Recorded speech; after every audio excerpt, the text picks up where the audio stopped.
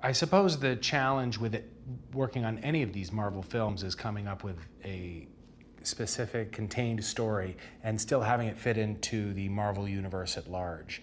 Certain events have happened since the very first Ant-Man until the second one that we're doing now, Civil War being one of them. And so we had to address things that happened to my character in the interim, and then imagine what might have happened to other characters like Hope and Hank during that time as well. So we start this film dealing with the aftermath of having gone to Germany and fought in Civil War and how that affected our story now.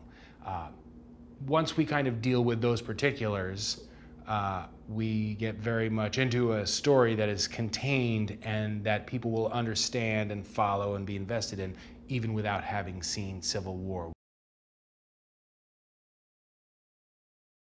You know, one of the things that I really like about playing this character is that he is thrown into these extraordinary circumstances. I mean, truly, shrinking and flying around on ants and entering quantum realms and life-threatening stuff.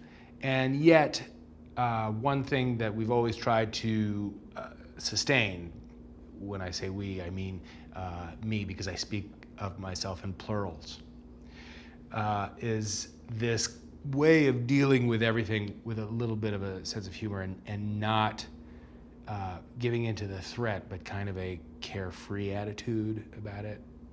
And that's fun to do.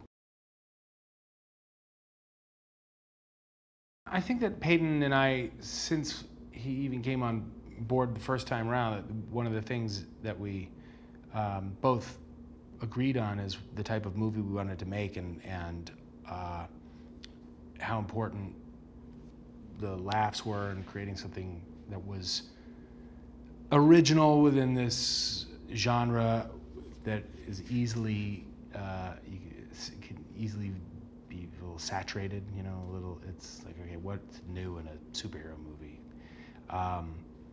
And so we wanted to we've always wanted to make these things fun and still be emotional and still be wowed with some visuals, but making them funny too. Well, one of the things that everybody knows is that it's very hard for felons to try and get a job and go straight. And we are making a go of it.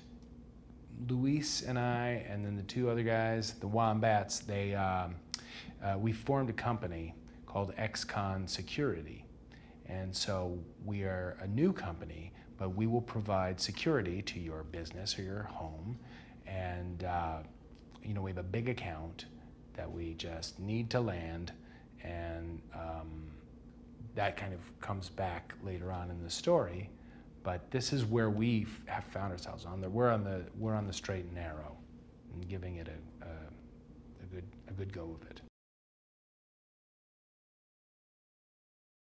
I do think this story covers a lot of bases. It checks a lot of boxes. They can expect to be emotionally invested, hopefully with not just my relationship with my daughter, my relationship with Hope, with Hank and Janet, Hope and Janet, Hope, like everybody has a connection with one another, and hopefully people relate to that. The visuals are, as always, stunning with most Marvel films, but this is bananas. And there are action sequences that you've never seen before.